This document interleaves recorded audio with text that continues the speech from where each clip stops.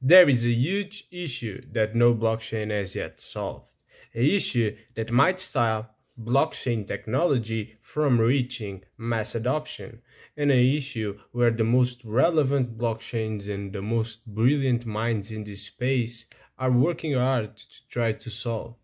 I'm talking about the blockchain trilemma, and in this video I'll explain you exactly what is this trilemma in very simple terms and why is it so important and so hard to solve.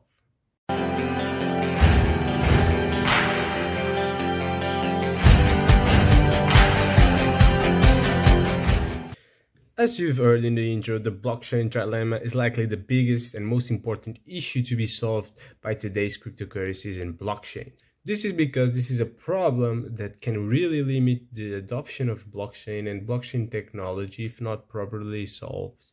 We can't have mass adoption in blockchain without this problem fixed, and the benefits that blockchain provides to the wider world can in fact be limited, very limited.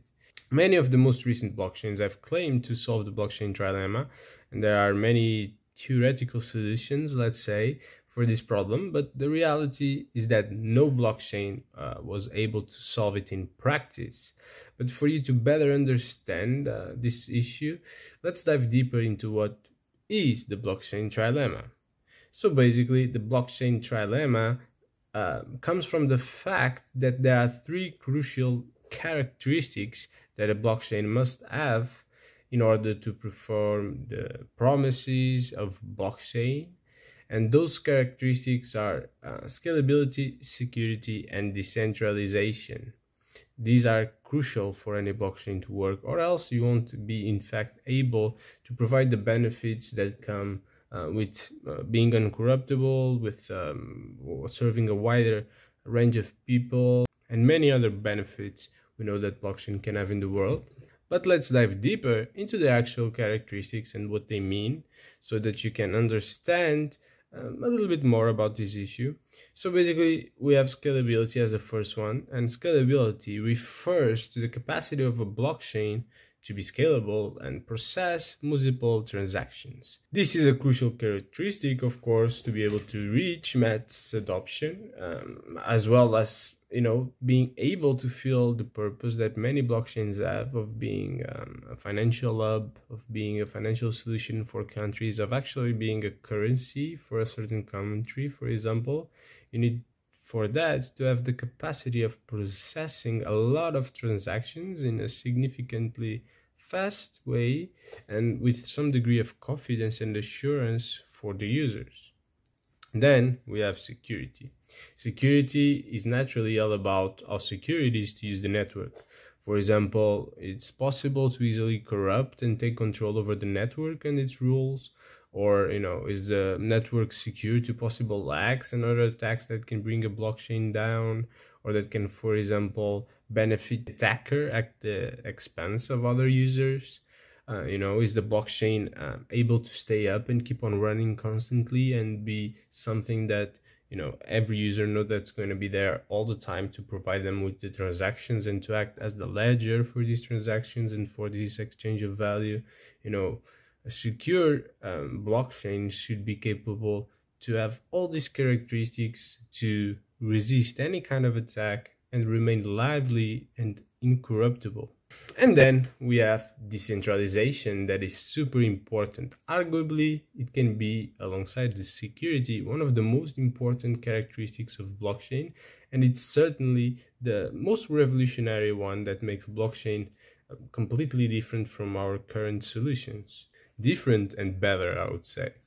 Basically, decentralization contributes naturally to the security and liveliness of a blockchain. This is because, if you have several decentralized nodes making the blockchain alive and verifying the blockchain and in processing these transactions, several decentralized computers spread all around the world and managed by different individuals, then even if some nodes go down, the blockchain will keep on running. You'll have not one unique point of failure to attack. You need to attack multiple computers to be able to actually stop this network.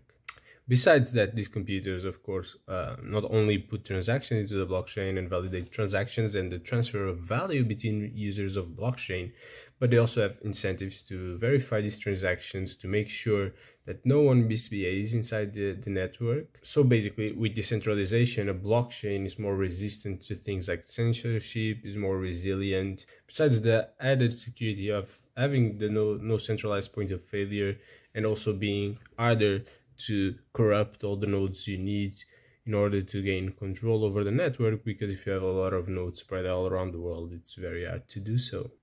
But what is this blockchain trilemma exactly? Well, it arises from the fact that it so far has been hard, very hard, for any blockchain to be able to have these three characteristics at the same time in practice. Blockchains always have to choose to sacrifice at least one of these characteristics to be able to focus on the other two characteristics and really deliver on them. You always have a trade-off, and so far there hasn't been any solution to make sure that you can have the three characteristics well developed. Let's look at Bitcoin, for example. We can say Bitcoin is a very secure network. It has been around for several years without going down, maybe even the most secure blockchain, because of the time it has been working properly since inception. Many have tried to hack or attack Bitcoin since its inception to gain control over the network, but with no success. And the larger the network gets, the harder it is. The most efficient way to control this blockchain would be, in fact, a 51% attack.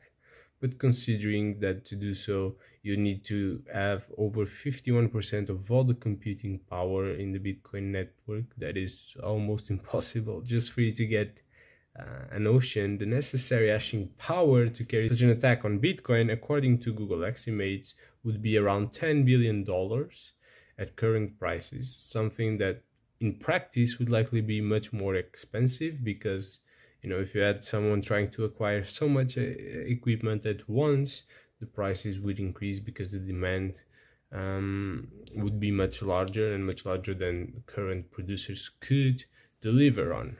Bitcoin is also pretty decentralized. You have several nodes and machines being responsible to validate the Bitcoin network spread all over the world, although we do have to admit that decentralization might be progressively decreasing as computing power requirements to regularly mint blocks are increasing, what leads to more mining pools, more people coming together under one entity, and basically the person in charge of the entity, even though it has to answer to the people providing the mining power, still has the power to make the decisions at the end of the day.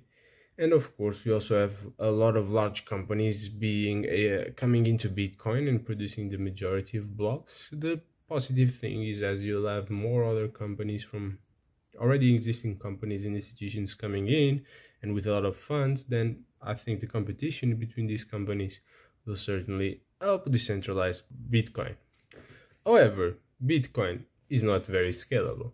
Bitcoin can only process around 7 transactions per second, and that's not even close to what you would need to be used as a global payment method, considering that, for example, Visa on average needs to process around 1,700 transactions per second every day. It's relatively easy to get to a stage where the Bitcoin network starts getting crowded, and we see that during the bull market. And with the transaction costs increasing, in order to get your transaction to be prioritized and added early into the blockchain, this would leave naturally a lot of people with less funds, less monetary capacity, completely stopped from interacting with the Bitcoin blockchain. Other blockchains like Ethereum and Cardano, for example, followed a similar path to Bitcoin. They ended up prioritizing decentralization and security at the expense of scalability, at least initially, because these blockchains also have a plan to solve the blockchain trilemma. However, of course, here it's important to notice that while Ethereum has gas fees raising when you have more usage of the blockchain, in Cardano that doesn't happen. Blockchain transaction costs don't really change. Even when the network is crowded, your transaction will just take longer to go through. But what are the plans of these blockchains to actually solve this trilemma? Well, starting with Ethereum, it is focused on basically leveraging layer 2s and sharding to solve the scalability issue, while Cardano is leveraging Hydra and layer 2s to solve decentralization and to reach millions of transactions per second, what would actually be great, but it's not yet possible in practice. But that's the point. We still need to see these solutions working in practice, how they would affect the other two characteristics, like for example decentralization, as they could potentially reduce it. We'll explain in fact some of the limitations that some of these scaling solutions have further ahead in this video, so stay tuned if you want to learn about that. On a very quick side note, if this video is being informative to you, then please leave it a like, share it with anyone eager to learn about blockchain, and of course, if you haven't yet, please subscribe so you don't miss out any content in the future. We have some great videos coming, a lot of them with a lot of education about blockchain, but also cool videos about projects that you should watch. Now let's get back to the video. Then we have blockchains like Solana that have opted to first focus on decentralization and scalability, but that has definitely affected security, with the chain going down multiple times when there is more usage. Of course, Solana is a very specific case where you can also argue whether it is really decentralized or not.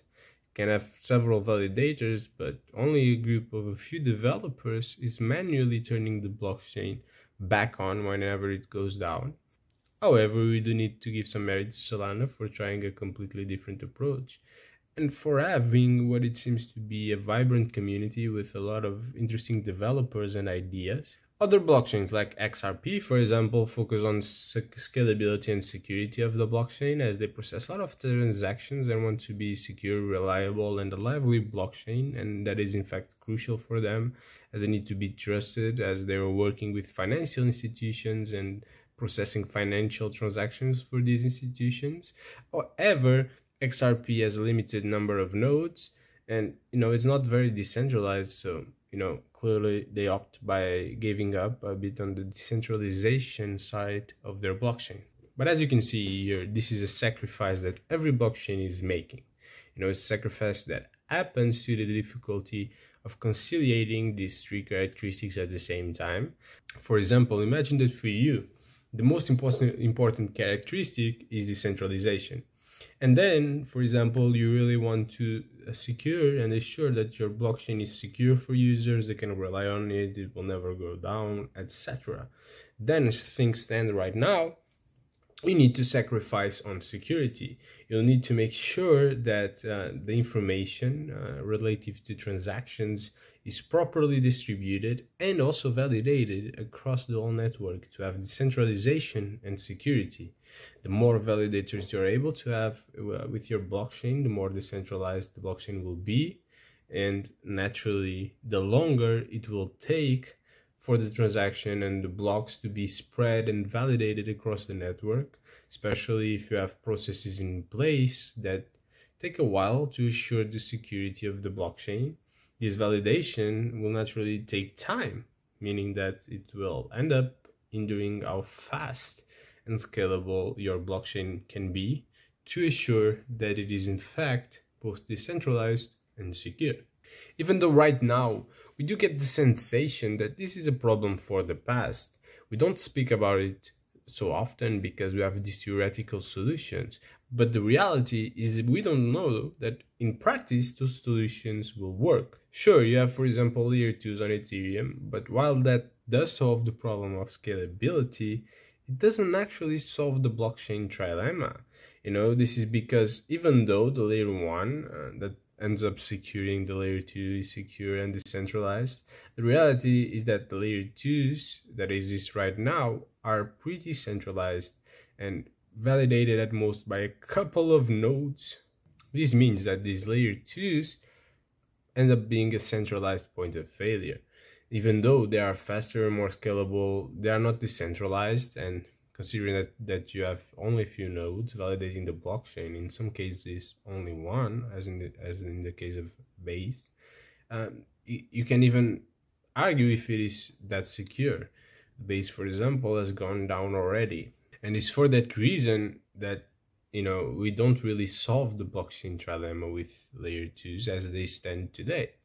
So far, until we have other implementations or other technologies for layer 2s, the reality is that we'll need to keep on working to solve the blockchain trilemma, because with layer 2s, we just find a way to go around the problem of scalability on major blockchains. But the reality is that the transactions that happen in the layer 2 and all the funds that you have there could be at risk until the moment that the layer 2 passes all the information and stores it into the layer 1. So by increasing scalability, you seem to be decreasing security and decentralization when using a layer 2, even if it's just something temporary. So we have here a real problem that needs to be solved, but the thing is that the blockchain that solves it won't necessarily be the blockchain that will have the highest block adoption or the blockchain that wins it all, because whether we like it or not, most people and most users don't really care about things like this blockchain trilemma, like decentralization or security. We just think about it when things go wrong. So eventually, if something happens, and let's hope not, that goes wrong with one of these blockchains that don't solve the blockchain trilemma, then we should watch a move to these blockchains that will. But of course, you here watching the video and learning this in advance, you'll know that the blockchains that will be able to fight this trilemma should be, in fact, the ones you should use from the beginning. You should adopt as much as you can, because at the end of the day, they are the only blockchains that are technologically ready for mass adoption and that won't fail us in the future. So eventually, I think it's only a matter of time until those blockchains are the ones being adopted and used. And it can be the blockchains we have today if they are able to solve the problem, or it can be completely new blockchains that are still to come and that will be ready to present us with a solution. Congratulations on staying until this point of the video. I'm not sure if you noticed it, but you just learned a lot. You've learned more about blockchain trilemma and its characteristics. You've understand all the major blockchains of our time are still looking to solve this problem in practice, and even realize why it is so hard to go around and to solve this blockchain trilemma. You also know exactly how the limitations of this trilemma might in fact stop or delay, I think more delay, crypto adoption and crypto mass adoption if they are not solved, and realize the limitations for the solutions that we are currently applying to solve this blockchain trilemma, and that they are in fact still a bit far away from actually solving it. If you want to keep on learning relevant crypto concepts as you're doing here in this video, you should then watch the video that will be here in the end page about DAOs. DAOs are in fact novel institutions that are facilitated by blockchain. DAOs leverage smart contracts to have a clear on-chain voting structure and rules to organize the DAO to be incorruptible and have an infrastructure for individuals where they can join forces and collaborate towards a goal. DAOs might actually be a really empowering, powerful infrastructure for the future, one that allows each of us to collaborate and compete with larger companies in the future if we do come together under these DAOs. So certainly a video you should watch. And on my side, thank you so much for watching. Thank you so much for supporting, and I'll see you in the video about DAOs.